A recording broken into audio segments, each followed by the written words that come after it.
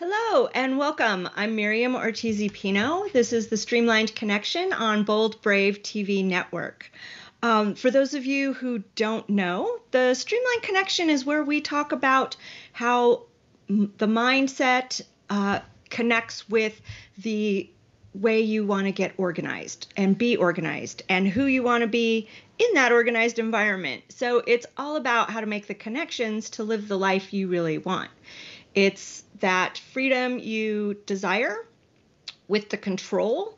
So how you seek the control and how you seek the freedom is where we meet with the Streamlined Connection. It's how we bring it all together. Today, I'm going to be talking a little bit about money beliefs, because how you do money is how you do everything. But I also want to give you just a little bit of information about who I am, for those of you that don't know. So I'm a certified professional organizer. That means I actually sat for a test and have to keep up my education. So I know a lot of different ways to get organized. That way I can match them with how you want to be organized and live your life. I also, through the years, realized about this money connection that we have to our stuff. It shows up in your clutter, your stuff, your relationships, and your schedule. And so I started exploring how to work on money mindset to help bring it all together. And that's when I became a certified money breakthrough business coach as well. So all the pieces of the puzzle fit together so that we can live that life we love. And I'm excited today to talk about the limiting money beliefs. And when I first started working with clients, I would hear their excuses, and it took me a little while to put together that the excuses really had quite a bit to do with how they thought about their money situation, and it was showing up in the things in their house and how they responded to change in their environment. And so I am just fascinated. And the more I learn about money and how money works, the more excited I become about how to help my clients, because it is super easy once you realize a couple of kind of threshold concepts about money and what it is in our, I'm speaking about America right now because that's what I know most, but the money beliefs can play out in any kind of economic system. So just know that if you're watching from afar, that these same concepts they also apply to you, but they may present or need to be adjusted just a little bit to your individual situations. Things like, and I've mentioned some of these on the other shows as well, so you can go back and listen to those and see where it connects with some of the other things. But you ask someone to get rid of something and it's like, but I might need it someday. Well, what is this mindset that you wouldn't be able to replace that thing if and when you needed that? And would you be able to replace that thing in 20 minutes for $20 within 20 miles like the minimalists talk about? Or is it much more of it's very special thing to me that I know I'm going to use in a specific project? Or is it just covering all your bases because you can't make a decision and you aren't sure on how you're going to live your life, and so you aren't sure if you don't have the clarity to know if you're going to need that item in the future? So that's how it all comes together in terms of how I approached it.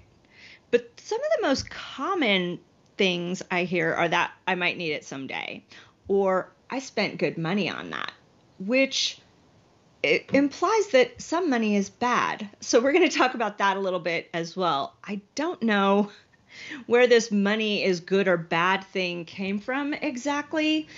Some people take it back to the Bible and the money is the root of all evil, but that's not the actual quote. And gosh, I should have looked that up for us today. But there is something to that. Like somewhere along the line, we begin believing that money is bad. So we'll explore that a little bit more today as well.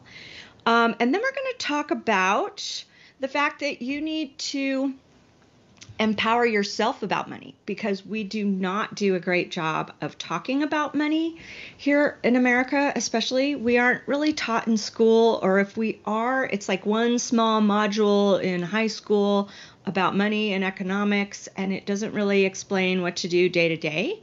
And if your parents aren't good at teaching you about money, where exactly are you learning about it? The news isn't great about explaining money, and even the actual news shows that are about finance and money, that's actually news about the stock market, which is not about money or how money works or how we experience our own relationships with money. So we're going to look at how to empower yourself about money a little bit. Let's see. The other one I hear a lot is it was on sale. It was a bargain. It plays a little bit to the I might need it someday in terms of a bit of a poverty mindset. Not in terms of I'm poor, so I'm going to buy it now because I have the money, although that sometimes happens, but more of a there won't be more of the money in the future at some future date when you actually need the thing.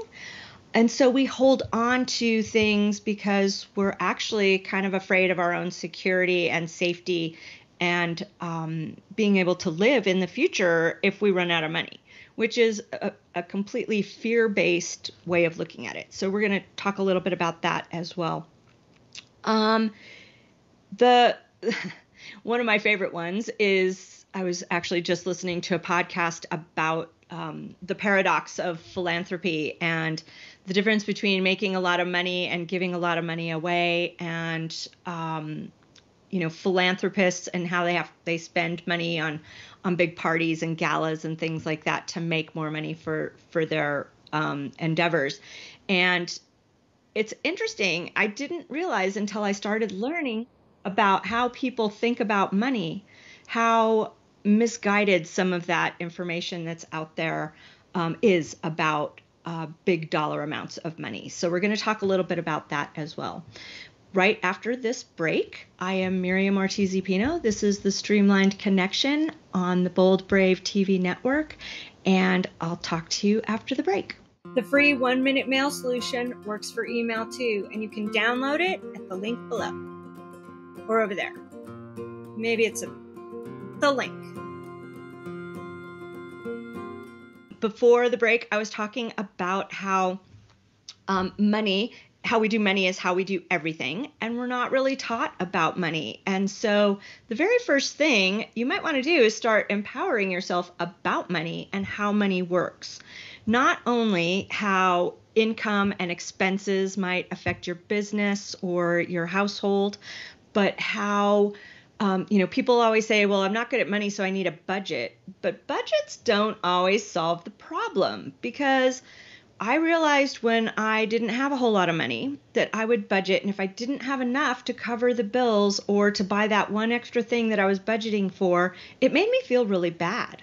And so I just want to assure everybody that budgeting is not the actual answer. Budgeting is a way to track your money and reach money goals, but it doesn't help you accumulate wealth or freedom or get organized in any way. If you are on that edge where you're struggling to make ends meet. It's a lot easier once the cash flow evens out. However, I still find it really disturbing on those days when I don't have enough to do the thing I wanted to do, or the amount I budgeted is not correct. So there's a bit of a myth about budgeting. Even in companies and government, you budget something and you allocate the resources, the financial resources, the money, the actual cash to do that thing. And something's always going to go wrong and it's going to cost more, or something won't be available, or some part of the project will get abandoned, and then the money isn't in the right spot. So it's constantly juggling. So think of budgeting more as the tracking of where your money currently is and where you can move it around to if needed. At a certain point, though, you can change that tracking into games of, let me reach these bigger and broader goals with my income and or cutting expenses. So just know that budgeting, while it's important to understand what where your money is and where it's going and assigning a purpose for your money, it's not quite the same thing as budgeting. So I love to think about money in terms of purpose. I'm going to use this for my housing and household. I'm going to use this for my personal stuff. I'm going to use this for my kids. I'm going to use this for running my business. That kind of broader category will help you when you're just getting started and learning about money. It doesn't have to be as granular as some budgets make it out to be. Like, this is all my insurance payments, this is all my car payments, that kind of thing. But it's also really fun to learn how money works, what's expected, how much you need, and then kind of figure out for yourself what makes sense. Our brains process information differently. So for me, a budget and that method of tracking is not ideal. But for someone that processes and really loves a good checklist and filling out forms to orient themselves, using a budget as that guide, but knowing that it's not set in stone and it is a flexible structure, will help you too. I realized when I was working retail back in the 90s that a lot of my coworkers were always upset about how much money they made, how much money they had. They would get really upset about not being paid enough for their worth. And so a lot of how much income we make is tied up in our self-worth. And so when you start feeling like you don't have enough, sometimes it's a good idea to just look at yourself and how you're feeling about yourself. And are you feeling heard? Are you feeling confident in your skills and your ability to communicate? And is there a way you can work on that would help you get that next promotion, get that raise? And it was interesting too how many people never talk to their manager about their feelings about their work. What if you could talk to the people you work for and told them you didn't like this aspect of your job, but you would love to take on this other thing because it would be more challenging. You would enjoy your job. You would therefore do a better job, and you could rise up in the organization quicker and more easily because you're enjoying what you do instead of complaining all the time. Or if you own a business, instead of spending money on all the little bells and whistles, what if you actually defined how you want to work and who you want to work with and let things kind of fall into place and be guided one step at a time of what your next step to run your business is? It's a little bit of a scary thing, but that's how I ran my business. Each piece fell into place as I learned more about how I wanted to live and who I wanted to work with. And it gave me the guidance, the clarity of what to say yes and no to on your schedule and what you're spending money on. See how it's all starting to connect? All right. The other thing we want to learn about money is money itself. I've had a lot of conversations recently with people about crypto, mostly people in my family that don't really seem to understand that all money is a construct. It's a method and a token, if you will, to exchange goods and services. So they're always saying cash, but I have the cash. But what's behind the cash? It's not connected to the gold standard anymore. And even when it was, what is gold? It's a shiny piece of rock.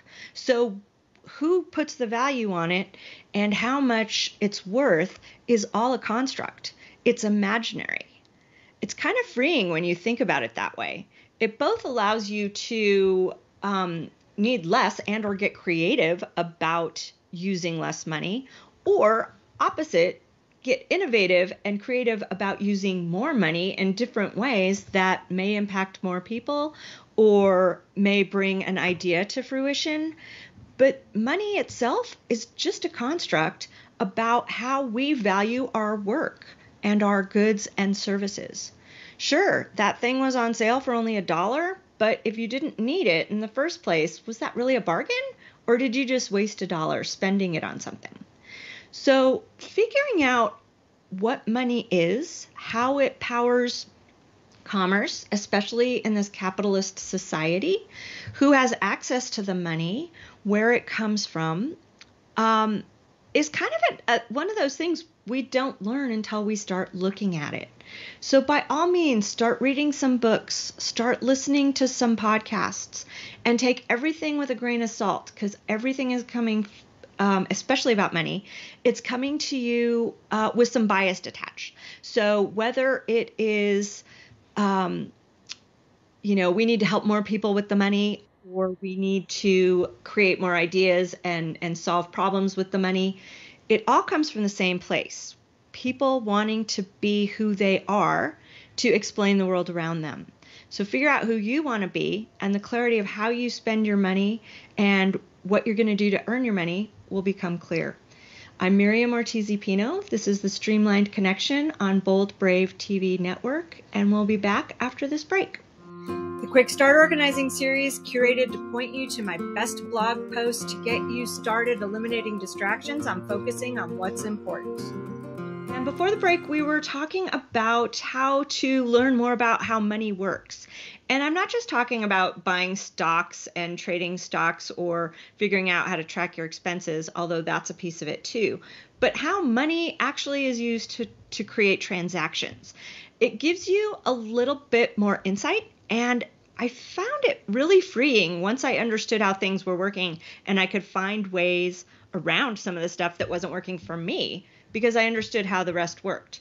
Kind of the inside baseball point of view. If you understand it, it's more interesting, and then you can start playing the games with it. And this connects a lot with one of the limiting money beliefs that people have, in addition to the I'm just bad at money because you don't understand it, is the fact that you hear it all the time, right? Rich people are not nice. They're greedy, they're mean, they're a-holes, if you will. They don't like to help the little guy. They've forgotten everything. They're just in their own little worlds. All these little comments about rich people really are interesting, because think about it. Have you met any rich people? I mean, uber rich people, like multi-hundred millionaires and billionaires. Have you ever met a trillionaire? So how do you know these things about them? All we see is the little slice of life that occasionally gets put on TV, but you don't actually know them in their day-to-day life. So think about that. What if they were saying the same thing about you and they had never met you?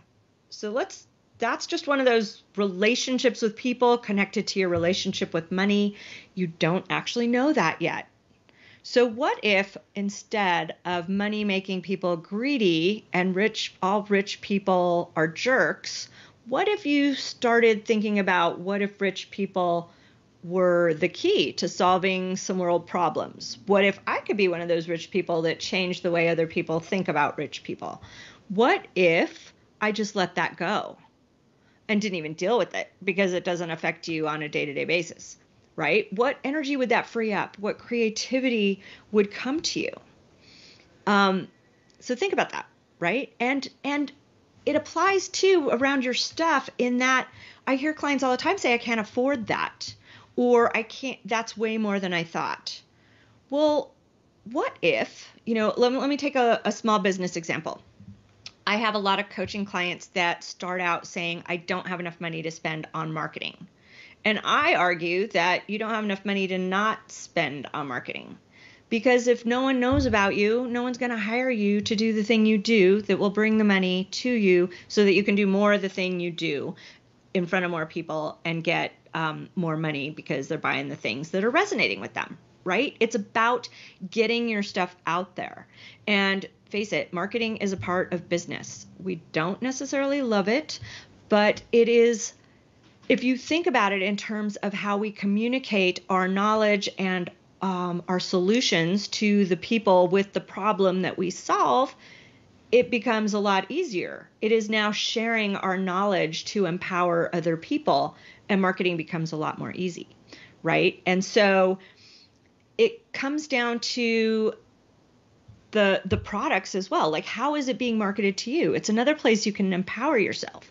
How does marketing actually work? How does it make me feel bad enough to want to buy this cheap shampoo instead of spending money on the shampoo that actually works for my hair type in my climate, that is maybe a dollar or two more? What is it about the messages you're hearing that makes you want that product over that product, or to eat or drink that thing over the other thing? Do you want a Red Bull or do you want orange juice, right? It happens all the time. And it can come down to money, and it can come down to just misunderstanding how marketing works. But it's what makes the money go round. So think about that. You don't need to have all the status symbols to still be rich. And then you would have saved that money that other people spend on status symbols to use for the good that you wanted to do in the world. Or vice versa. You already have a bunch of money and it's really hard to tell what to spend it on. And so you treat yourself, you reward yourself, or you encounter the things that are more expensive in your day-to-day life because you're living a little bit differently. It's not to say one or the other is good or bad. I will say many of my millionaire clients still shop bargain bins because there are some things that you just aren't willing to spend money on. But if you define who you want to be and how you want to live, you get to make those choices, right? And it's an imaginative thing. You can be creative the more money you have. And before you have the money, you can start imagining how you would do it differently. And it's really fun. And it actually impacts how much money actually shows up for you, because you are paying attention to it in some form or fashion. So you pretend to a certain extent. This is where that fake it till you make it thing comes in. I don't want you to be fake. I want you to be full on you, but I want you to start paying attention to money. How the money lives in your wallet, how the money lives on your desk, in your bank accounts, how much you rely on plastic versus actual cash, which isn't really that big of a difference because, remember, it's a construct. But start paying attention to money. Find money. Seek it out. It'll start appearing. When I first started doing this, I go on a morning walk every morning and I would find a penny. And then the next day or two, I would find like 3 pennies on my morning walk. And a few days later, I would find nickels. And I kid you not, by the end of the first year, I had found a $100 bill on the ground in the park. So just know that it's kind of weird, but if you pay attention to money, you will notice money that has been in your environment the whole time, and you can pick it up because it is now yours. It's been put in front of you. You can reach it. That is not to say go steal a bunch of stuff or rob a bank. That is saying look for it that comes to you properly and frequently out in the universe. The other thing about money is the more money you have, the more money you make. And it's easier to make more money than to make less money. All those hours you work and all the complaining you do takes so much time and effort. And so take a look at what else you do that could bring money in. Can you sell something? Do you have an idea? Can you gather people together to do an investment club? There's all kinds of ways to make more money, but it really is easier to make more than to make less. So we'll look at that a little bit more after the break. The Streamlined Clutter Solution online course will help you gain control of your stuff and space. What are you waiting for? The link's around here somewhere. Welcome back. Before the break, we were talking about not actually knowing any rich people, so not commenting about how they play with their money or deal with their money, because we don't know. And to get informed about how you can learn more about money and how it works so that you can play with it too. And, how part of this imagining what you would do differently. There's this fantastic game that a coach had me play when I was first learning about money, and I now share it with everyone because it was such an eye-opener for me. So you take 30 days, and you start on day 1 with $1. And on day 2, you spend $2, and on day 3, you spend $4, and each day you double the amount of money you're spending. And you imagine what you would spend that on. So on day 1, you have $1. So I don't know, maybe you buy a small soda.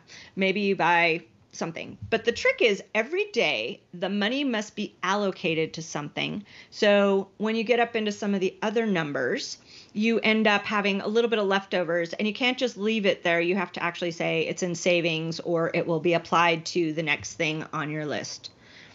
The eye-opening part of that is just how fast it accumulates. This helps you understand how rich people have a hard time spending enough money to make a dent in their fortune, because by the end of the month, I had bought like 3 houses, put all my nieces and nephews through college, had bought my dream home and a car or 2. I had bought some jewelry. I had upgraded all my electronics. I had done all these things. I had set aside some money for travel, and there was still so much left over. I had set up a philanthropic organization and was buying art all over the world. So it's just really an interesting eye-opener to see just how much money there is. And once you get that thing you want, or you feel you're working towards and may never get, once you have it, what's next? And how can you make that happen? So I suggest you all play the game. It's just an eye-opener, and it can really change your life. And it can be subtle. You can start by just upgrading, what brand of things you're buying, and then you end up spending more and more and more and more, and it still keeps coming in because tomorrow there's going to be double that amount. But it's fascinating. Play around with it. I don't say it's going to happen for you necessarily. It might, but it's a fun experiment in any case. And I think it helps you understand that money is not actually the root of all evil.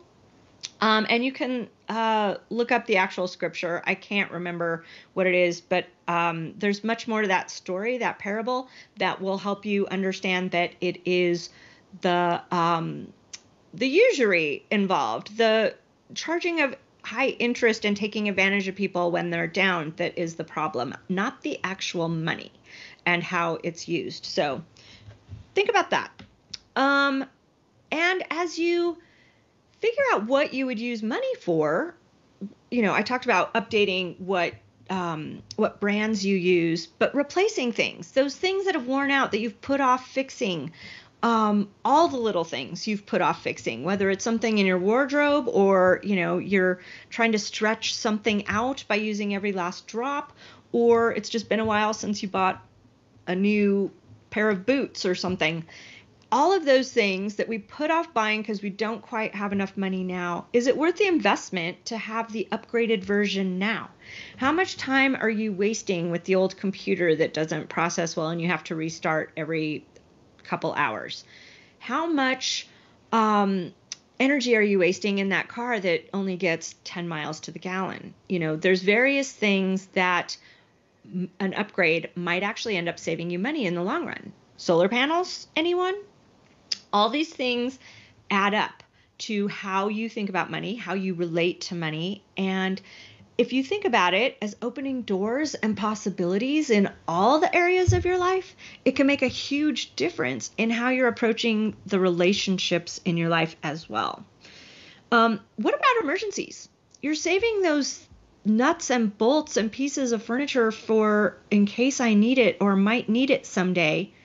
But what if you just had some cash on hand for emergencies, or you actually defined what an emergency would be for you and what you would need to survive that particular emergency and have that stuff on hand? And sometimes these are not one-off expenditures. You have to rotate your MREs, people. You can't buy survival food and then never use it and expect it to be fresh when the emergency comes.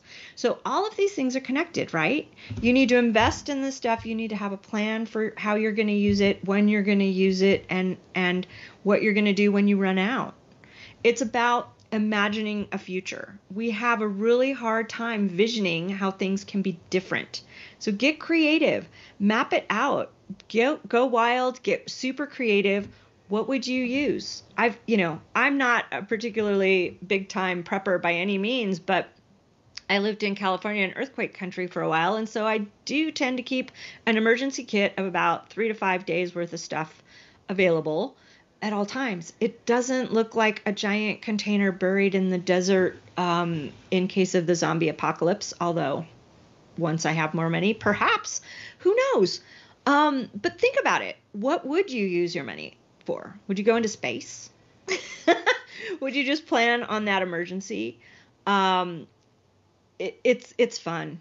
On top of that, it's fun. And then, think about the actual tools for living your life. What and where can you save? So what's the difference between a convenience factor or a convenience fee and spending the time? How does that relate to your money? If you can have your groceries and food delivered, oh my gosh, it may not save as much time in the beginning while you're setting things up, but after a while, once you have your lists established, it saves quite a bit of time. You are spending more money on it, but it saves quite a bit of time. And what could you be using that time for?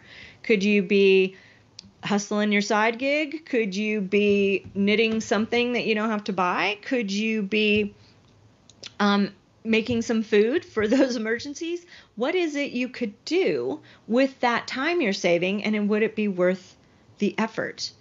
Or is it worth driving all over town to save 1 penny on your gas, wasting that energy and that time, or just go to the closer, more convenient gas station that charges slightly more? This is the way people don't think through how they're actually spending their money. There's a lot of talk about the latte factor, and we can talk a little bit more about that when we come back. I'm Miriam Ortiz y Pino. This is the Streamlined Connection, and we're on Bold Brave TV network. See you on the other side of the break. Get the Streamlined Paper Solution online course and learn quick ways to control interesting information. The link's here. And before the break, we were talking a little bit about what you could do with your money that isn't evil. And how just upgrading the things that are already in your life can help you experience the difference between quality over quantity and help you make more conscious decisions about your money. Is it saving you time, or is it costing you more? And having exactly the right tool for the job. What does that do to you in terms of your self-worth? I know every time I upgrade something and get exactly the thing I wanted, not the thing I settled for, I feel better about myself and my accomplishments. And you can always use these things as rewards while you're developing new habits so that it serves a dual purpose. You can say, I'm going to get that new computer once I've completed 30 days of my workout routine without interruption. Or you can use it for that celebratory carrot that helps you do the things you need to do. So it can help you with your procrastination, which helps with time and getting things done and feeling better about yourself because you are capable and getting things done, and you are rewarded with just the exact right thing that you wanted. It's a result of your efforts, not a result of the results of those efforts, which is a little bit tricky to think about, but it is the consistency of paying attention to things and doing things regularly that gets you the biggest bang for your buck. So that's what you want to reward. And using the things you've been meaning to get or have been settling on a lesser version of is a great way to make that happen. And spending money is just as important as saving money, because as you learn when things go, when you start empowering yourself about how money works, you got to put it out into the environment so other people can pick it up for their ideas and put it back, buying the things they need to implement their ideas. So it's got to circulate. That's not to say you don't want to save some for emergencies, but figure out what that looks like first, and then you can plan for both saving and spending at the same time. So the biggest limiting money belief I had to overcome, and I'm still overcoming it, I find it really difficult to not work so hard. You don't have to work so hard to make money. I mentioned it's easier to make more money than it is to make less money. Figuring out how to make it can be difficult, especially if you have a hard time imagining. So all these things I've talked about, places where you can imagine different, will help you also imagine how you can make money. What could a side hustle look like? What would a better job look like? What would living in cheaper environments look like? Not cheaper in terms of bad quality, but cheaper in terms of less expensive on your day-to-day budget. That budget thing, that allocated buckets of how you're going to spend your money. And you don't have to work less if you don't want to, but you also don't have to work more just to do it. It's really strange. I found if I set things up, I would have to work hard a little bit in the beginning to set stuff up. It's just like clearing out your closet and setting it up for success so you can get dressed easily and put your laundry away in record time. You want to think it through a little bit. You got to do some evaluation. You've got to make some decisions. You have to create some structure around it, think through what the routines would be. But then once it's in place, it runs itself. It now takes me about between an hour and a half and 3 hours a day to run my business. That is not servicing the clients, but the running of my business. When I first started, it was 8 to 10 hours a day. And so knowing that as you put things in place, and it may not even be passive income. Maybe you do something like consulting or counseling or something that you only want to do a couple days a week, but it helps you bring in a little bit extra money every month and you still have your regular job. Maybe it is a lemonade stand or something at the farmer's market on the weekends. Who knows? There's so many different ways to make money. Maybe you're a day trader. Who knows? But if you don't ever think about how you might work less and make more, both balancing how to bring more income in with how many expenses can you eliminate or make unnecessary by living a different life, you can end up with more money. That's the bottom line. And the biggest part of that, imagineering, envisioning a future, is that it brings clarity. You get to try things on in your mind before you actually do them. So before you just say, I'm going to quit my job and go get another job without having one lined up, you might envision what skills you want to take with you to the new job, or what you would like to seek out in terms of location of that new job. Is it closer to your house so you don't have to drive as far or drive as often? Maybe you could walk some days. What is it that you would like to be able to express who you are and how you want to live, how you want to be in the world, that can provide you that more joyful work experience? What is it you really enjoy doing? And is there a way to make money at that, whether it's for yourself or someone else? I love being an entrepreneur, but I also know not everyone is cut out to be an entrepreneur. It is a much bigger risk than working for someone else, but it allows me to work less in a lot of different ways. And it allows me to work when I want to work and make more during those times. So you get to figure it out for yourself. What works for you, your family, your situation. Clarity leads to less hard. If you know what you have, you are oriented to how you track things. You know how money works and where your money currently is and how you're currently spending it. It helps you know how much you actually need. So that's the other thing that's interesting. How many people don't know how much money they spend every day? Have you ever tracked your spending? I mean, down to the penny. How much was that latte? The latte factor that, is always talked about, is not saying you can never go have a fancy coffee. It is saying, do you need the fancy one every day? Or could you have a fancy one every other day? Or could you make fancy ones at home where they're less expensive? Or could you just switch to actual coffee instead of a latte?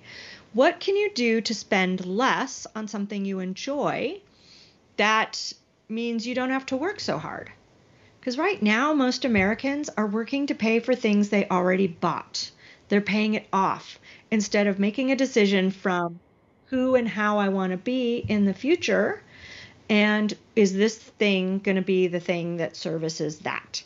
So it's all about being conscious in our decision making. And we'll talk more about that after the break. Get the Streamlined Time Solution online course and learn easy ways to control your time and tasks. Link's here somewhere. Down there, I think. And today we've been talking about money, mindset, limiting beliefs, and the fact that you may not know how money works. So let's start imagining a better way to be with money, empowering ourselves because we don't have to be bad at money. We can learn how much money people actually have by playing with the bigger numbers. So you don't have to think that all rich people are greedy jerks. And we've talked about how money isn't necessarily the root of all evil. It is just an enhancer of whoever and however you already are. And my favorite, of course, is you don't have to work so hard to make more money. You can actually work less and make more. So having those things in mind, the most important part of it is to start paying attention to your money.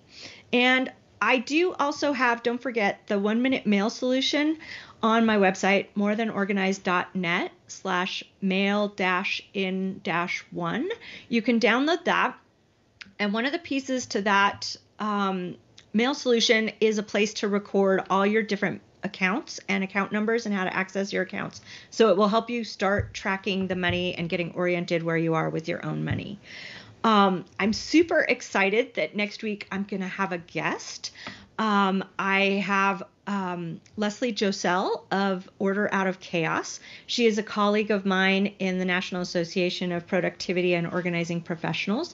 She specializes in helping students, especially students with ADHD, be productive and get all their work done. And I can't wait to talk to her because you may not know this, but I have mild ADHD myself. And the solutions she has don't work just for students. They work for everybody. So I'm super excited about that.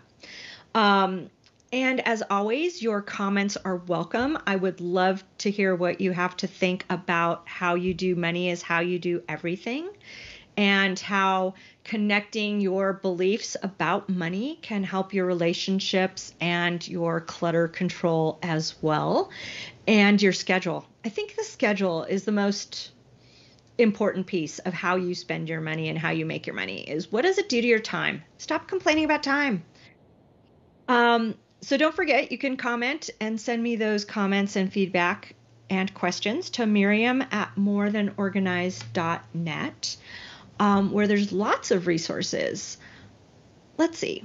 The other thing I just want to say before we go is that imagination and this trying things on for size in our brains is actually a really cool way you can also clear clutter.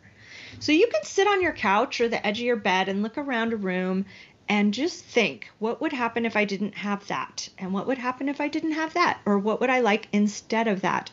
And you can kill two birds with one stone, as it were, and figure out what you're going to upgrade and how you're going to reward yourself while figuring out what you're letting go of, because letting go is just as important.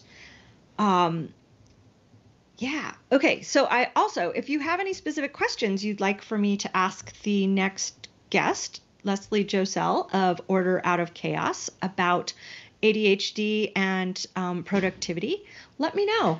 I'm happy to put those questions into the show.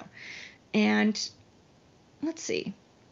I don't have a whole lot more to say today. What do I want to say?